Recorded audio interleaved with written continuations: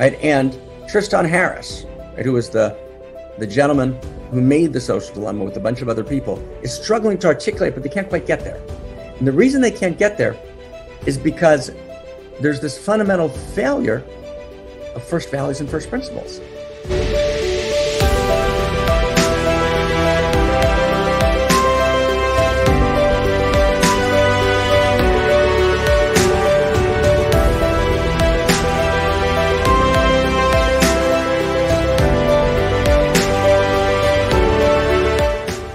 So I want to invite you to a particular book, right? It's called Surveillance Capitalism. It's written by Social Zuboff. It's actually a great work. It's long, right? It's very, very involved. It's not an easy read. But what it's about is the inner structure of the nervous system of the planet today. And the nervous system of the planet is the web, right? Is the worldwide virtual world. Now, everyone who's listening now, I assume, has used Google. Is that fair? Has used Google, has used Facebook, perhaps, has used WhatsApp, has used multiple applications all over the web, has used Microsoft, perhaps has used Verizon, has used Amazon, right? These are all normal applications that we use. What we're unaware of is that actually, as Zuboff points out, very, very, very intensely, right? Tracking original documents from the year 2000 until today. Now let's just stay really close with me, stay really close. What is Google really doing? So what happens is you do a Google search. But when you do a Google search, what you search, how you searched, how you put in the query, that's all information. In fact, what Google is doing is Google has actually created a crawling of the web over an unimaginable amount of websites around the world. And every time you put information in the web, every time you write an email, so let's say you write a Gmail, Google is reading your mail and drawing information from your mail. Every time you send a picture, every time you send a text, right? How many question marks did you use? How did you space? Did you make mistakes? Every piece of information, how long your mouse hovers over a particular, how quickly you make a decision.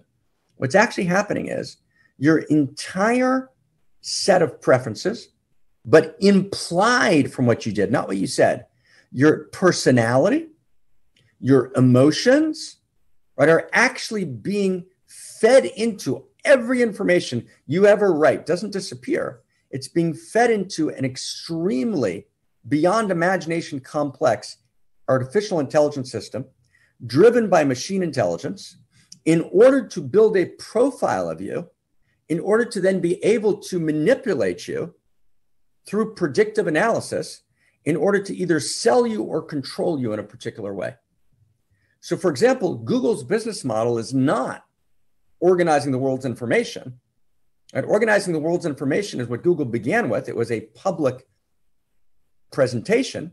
But when Google was pressured in 2000 by the dot-com explosion, right, the bubble burst, and Google was pressed very hard by the venture capital funds that had invested in Silicon Valley, Google shifted its operation gradually and became essentially what Zuboff, she coined the term, a surveillance capitalist, which means you're being surveilled all the time. Information about you is poured into a machine intelligence driven exponential AI supercomputer of the kind that's able to infer from every jot and tittle that you write, your mood, your interior states, your preferences. An entire personality profile is built around you, and then you start receiving targeted ads. Your emails are all read. Every email you write on a Google platform. All the information in Facebook, everything that you put into Facebook. This is not Facebook creating a platform to interconnect the world. That's not Facebook's business model. That's a lie. Facebook's business model is taking all the information that you, all the attention of yours that's been hijacked into Facebook, and then downloading it into a machine intelligence, artificial intelligent system, and then targeting you with ads. Now, those ads can be economic, but those ads can also be about health.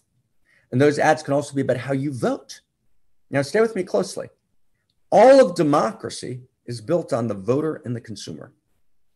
The free movement of economy and the free movement of governance, right, is the innovation of democracy, which took reality literally, right? Literally, it took, when Homo sapien first appeared about 100,000 years ago, it took 100,000 years till we got to Homo sapien, from matter to life to mind, self-reflective mind of depth. And then it took 100,000 years of Homo sapien.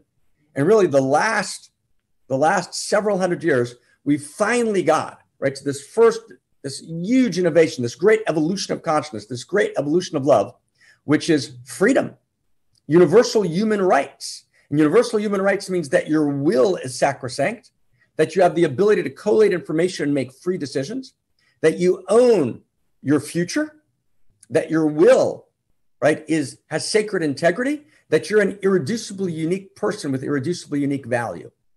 All of that are first principles and first values. And all of that is completely ignored by Google, Facebook, WhatsApp, Verizon, Microsoft, Amazon. That is to say, the entire plex. The entire plex basically assumes that your experience, your interiority, your interior experience is raw material to be stolen, then subject to analysis, out of which emerges predictive analysis, and then sold to advertisers. And advertisers could be political parties. Advertisers could be sellers of all sorts of information, right, to manipulate you, move you to buy or vote in a particular direction. However, you're unaware that all of that's happening. And that's what's so unique. Imagine that you're Kasparov playing chess in the famous Deep Blue match, and you're against artificial intelligence. Artificial intelligence wipes you out. But the artificial intelligence that beat Kasparov 30 years ago is now completely outdated. And when Google Alpha Pro played Stockfish, which represented that old artificial intelligence, Google Alpha Pro essentially decimated the old artificial intelligence. So there's this new level of machine learning driven artificial intelligence that's actually exponentially more advanced than what beat the greatest reigning grand chess master 30 years ago. All of that is aligned secretly, hidden from you, against your ability to make a free decision. So what happens to your integrity as a voter? Becomes a joke. What happens to your integrity as a consumer? Becomes a joke. So what happens to a free economy and free markets? What happens to a free democracy? Becomes a joke. You begin to get that? Right? It's actually not in the Social Dilemma. The Social Dilemma is talking about, and the person who did the Social Dilemma met with us, right, at the center several times. But the Social Dilemma, right, is, and someone mentioned just now in the chat box, this is in the Social Dilemma. The Social Dilemma is quite a good documentary. The person who made the documentary met with some people at the center, one particular person over the last year, and they had some great conversations. The Social Dilemma focuses on social media. The focus is on social media with a kind of small conversation, right, around the larger issues. And the Social Dilemma, which is a great documentary, shares actually the same problem that Zuboff's book shares. And the problem is the Social Dilemma points out that the attention economy, social media, which is not what I focused on now, right? But it focuses on social media, that social media actually is hijacking your attention. And the Social Dilemma says, and that's terrible because they're not sure why. They don't quite tell you why is it terrible that they're hijacking your attention. Aren't they just being like normal advertisers? The Social Dilemma movie can't quite solve that. So the Social Dilemma says the reason is because then it creates polarization. You get into a particular bubble, right, of information, and you keep seeing your own political views reinforced, right, and exaggerated, so it creates great polarization. That is in part true. That is in part true, but that's not the core. Both the Social Dilemma and Zuboff's book miss the core of the whole thing. And they're struggling to get it. They want to get it. They're on the edge, but they can't quite articulate it. And by the way, Shoshana Zuboff, the author of Surveillance Capitalism, appears in the documentary Social Dilemma. And she's struggling to articulate it, right? And Tristan Harris, right, who was the gentleman who made the Social Dilemma with a bunch of other people, is struggling to articulate, but they can't quite get there. And the reason they can't get there is because there's this fundamental failure of first values and first principles.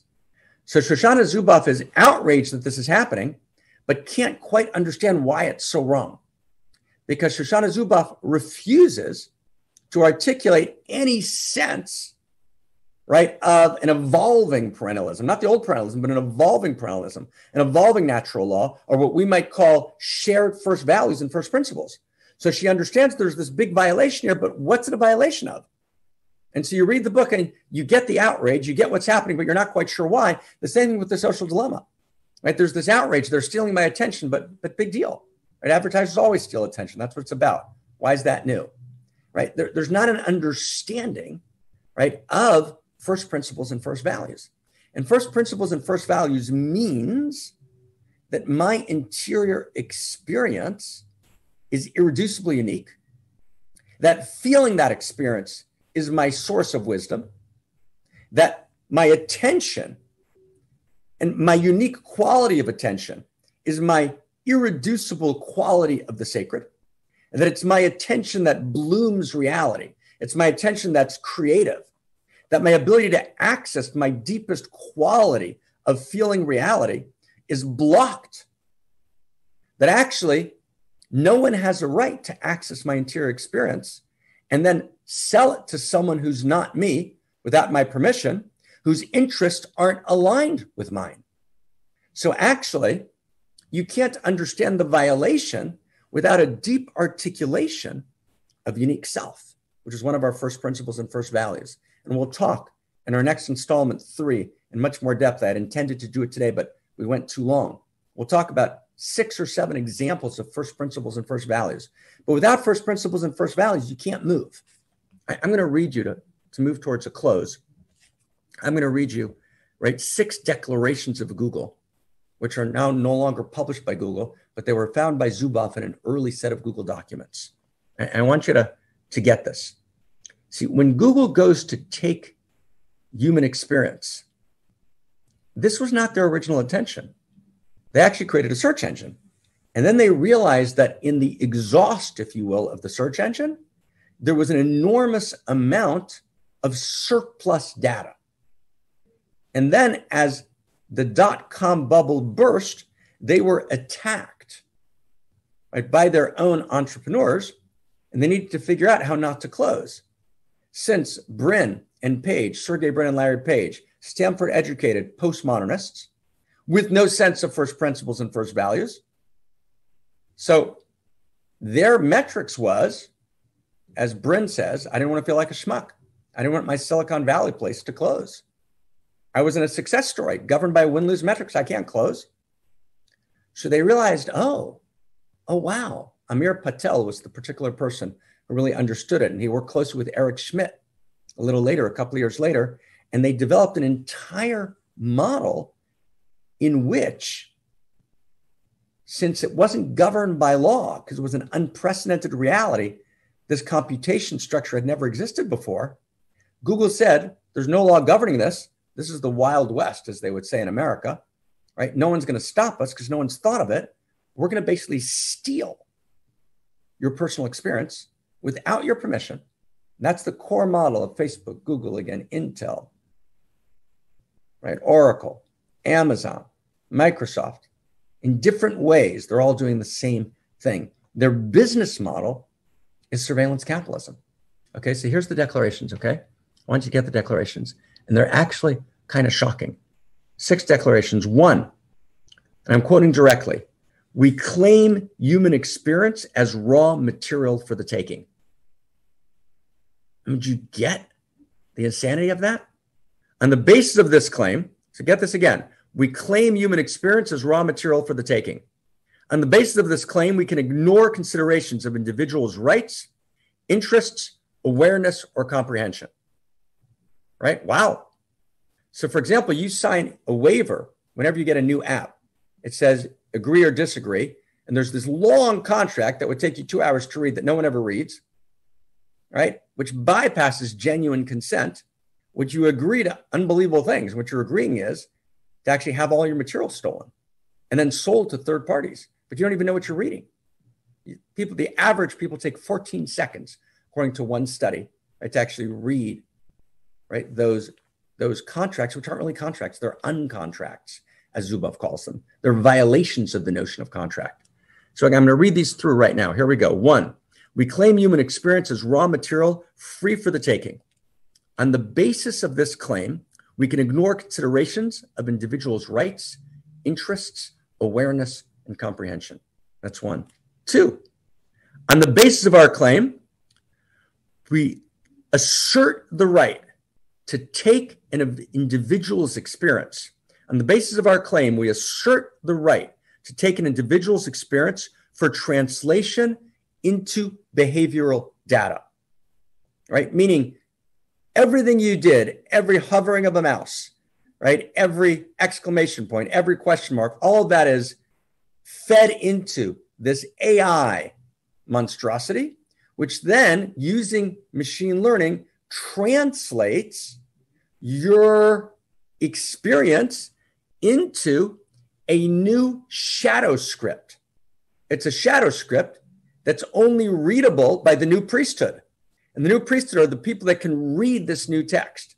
And this new text is readable only through this machine intelligence that then reads the text, then conducts Chinese auctions, millions, billions a second, selling your information in order to target you for some version of manipulation, unbeknownst to you, that violates your will.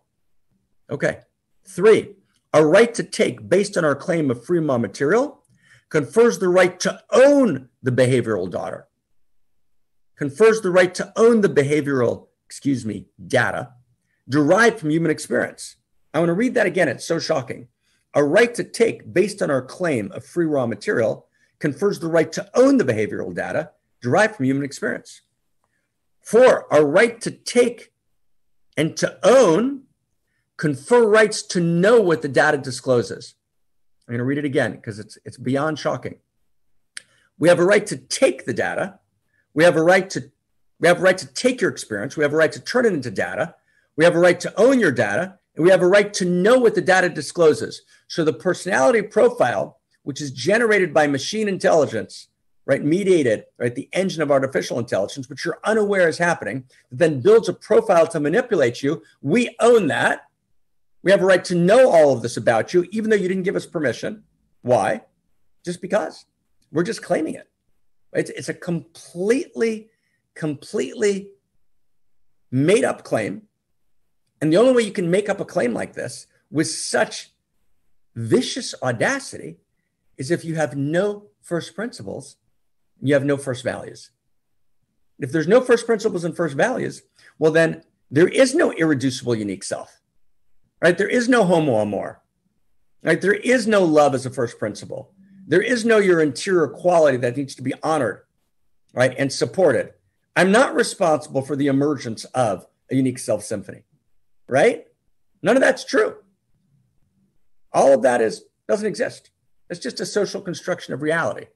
After all, says Larry Page and Sergey Brin and Mark Zuckerberg, right, and a host of others, right? And the tens of thousands of the best scientists who've been absorbed into the Webplex drain. See, we need our best minds and our best scientists to solve existential risk and catastrophic risk. Our best interior scientists, right, who are articulating first values and first principles, and our best exterior scientists who can develop external solutions. Exterior and exterior need to move together. But actually what's happening today, the best scientists are being absorbed because they're being paid enormous salaries. Each one of these scientists and their families are in a success story win-lose metrics. So we're actually draining the best minds in the world in order to develop the best way to get more and more surplus behavioral data. These are behavioral futures about you that are sold against your interest. All of this is happening all the time. And you think that you're being benefited with these really sweet, right, different apps and Google and Facebook that are really lovely, and you're just on them and they're just very lovely and they're free and they give you a sense of empowerment. So basically, the world of the web is playing to your need for empowerment and may serve you in all sorts of ways. It's not that Facebook doesn't do many good things and Google doesn't do many good things. Of course they do. But those good things are a mask for this deeper dystopia. And imagine when we go from, and stay with me closely, we go from holdables, you hold your phone, right? You hold your computer, you're downloading data. You go to wearables, which is Bluetooth or Google Glasses, right? And all sorts of genes that are being made today, and what's called the Internet of Things, right? We're actually developing more and more what's called the Internet of Things, which means that actually all of the world will become a virtual web. Why do you think there's Google Earth? Why do you think there's Google FaceTime View? Right? These are all taking pictures of all domains of experience and feeding it into the Googleplex, the Facebookplex, right? The Oracleplex, the Microsoftplex monster. That's actually what's happening. And so what's basically happening is, now imagine, let me split that sentence. Let me cut that sentence off. Imagine the third level, biometric sensors. You have under the skin sensors, and we're very close to that.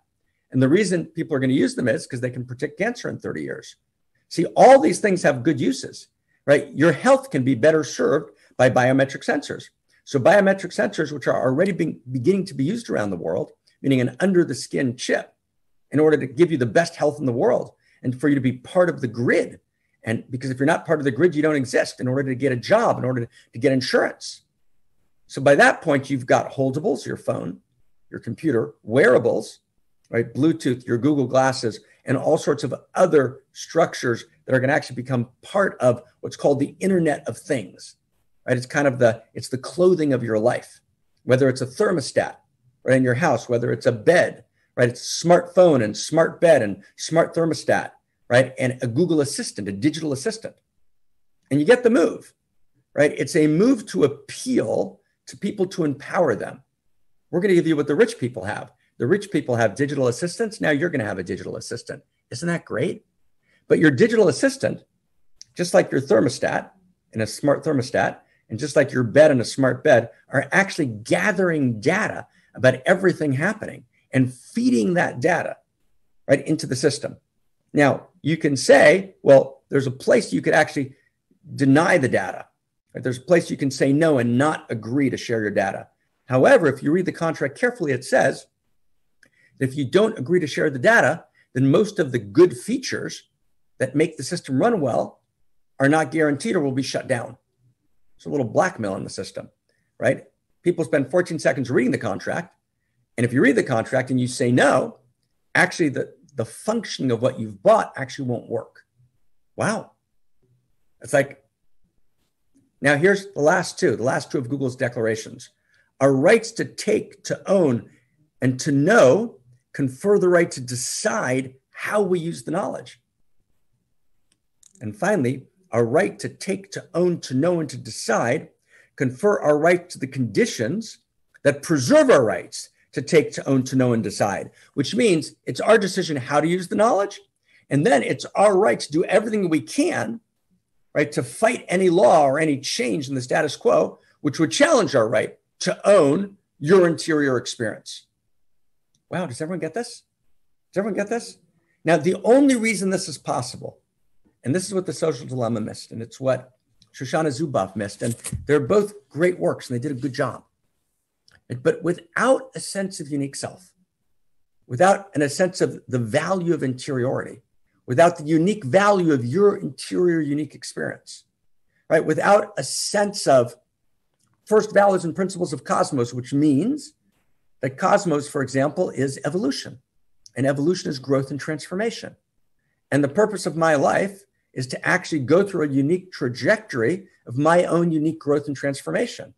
And in order to go through my unique growth and transformation, I need to place my attention on my interiority in order to facilitate my own deepest growth and transformation, which is my greatest joy, which allows me to give my unique gift and live my unique life. Those are all first values and first principles. They're not dogmas. We've spent the last 10 years at the Center for Integral Wisdom working on articulating right? The best vision of these first values and first principles. And we're going to spend the next 5-6 years writing this into a great library. And it has to be as perfect as it can be. But without these first principles and first values, Shoshana Zuboff, right? And I'm reading her intensely because she's necessary reading, but her rage is sputtering. You get the word sputtering? Meaning sputtering means she can't quite express it. Right? She cites Auden the poet in order to express her rage, but that doesn't take you home. And every time she tries to express what values are they violating, she comes up with some kind of general, very insipid, broad sentences that actually fall way short of first principles and first values. So she's outraged, but since essentially she's a postmodernist, or at least that's how she presents publicly, she has no way to articulate the rage. Tristan Harris, who's a lovely young man, I don't know him. He's worked with some people at the center, right, and not with one of my colleagues, right, and certainly a lovely young man, but no articulate sense, right? He did a great job in the Social Dilemma, as did the people that worked with him, but no articulate sense of first values and first principles that are being violated, right? Unless you get that your attention and your unique quality of attention is part of the irreducible structure of your unique self, that your unique self is not your separate self. And it's not a social construction of reality, right? And it's not your Myers-Briggs test. It's an irreducible, unique quality of desire, of appetite, of intimacy. And unless you validate that, and you validate uniqueness as a first principle of cosmos, and you validate the evolution of uniqueness as unique self, that's a whole job. We wrote an entire book, Unique Self, as the first step at doing that. Without having that depth of knowing, there's no way you can object.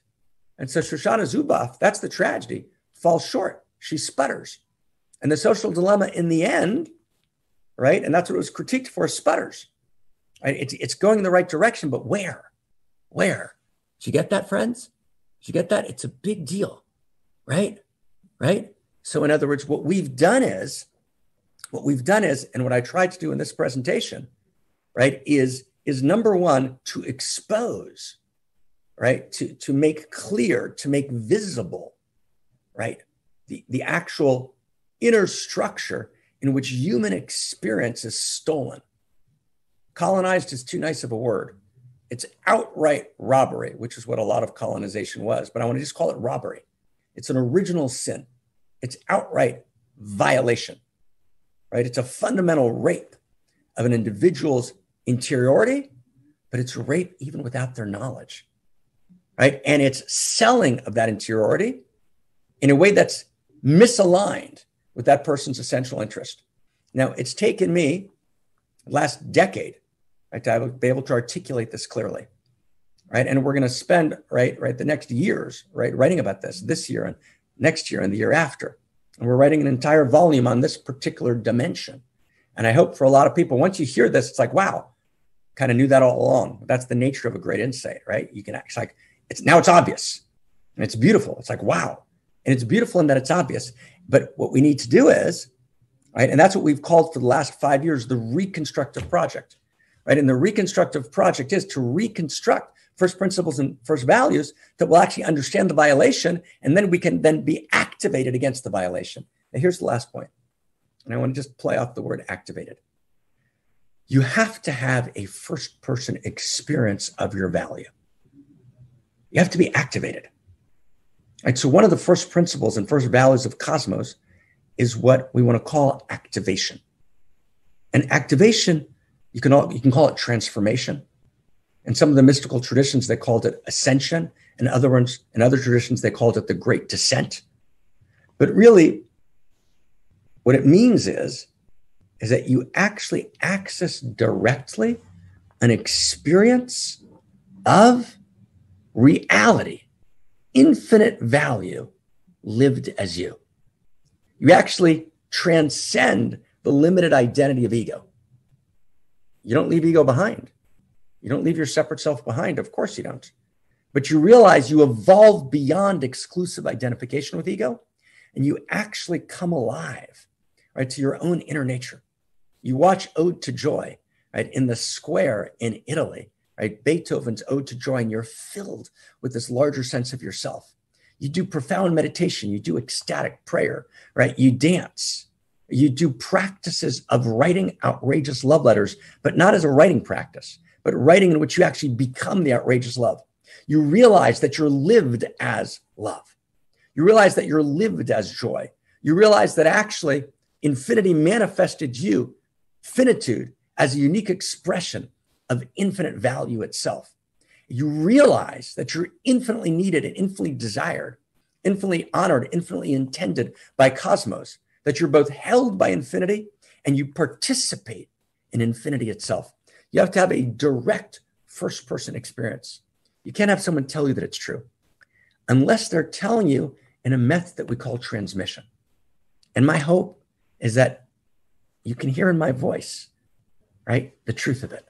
And if any part of you recognizes, you don't have to work out the conceptual structure, just recognize, oh, you can feel the truth of that. That's the truth of that reality coming alive in you. It's a non-conceptual reality. It's the infinite value of you, not because you're a commodity and not because you're sold, right, to advertisers for a personalized ad or to manipulate your vote. No, you are irreducibly gorgeous. Your unique quality of intimacy, your unique quality of presence, your unique quality of joy, your unique story is celebrated and needed by all of cosmos. And you disclose to infinity a face of herself. So wow. So your story needs to be fully lived and fully told, and your gift fully gived. Because that's what it means to be alive, right, in this world, right? The direct experience of that is what, and just with like total, like trembling humility.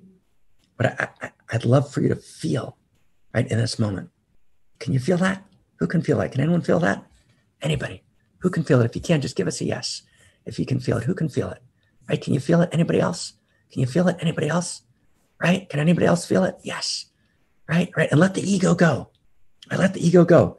Right? Let the go. All right. Just give a, right? Just scream the yes. Right? Scream it. Right? Scream it. Right? Scream it.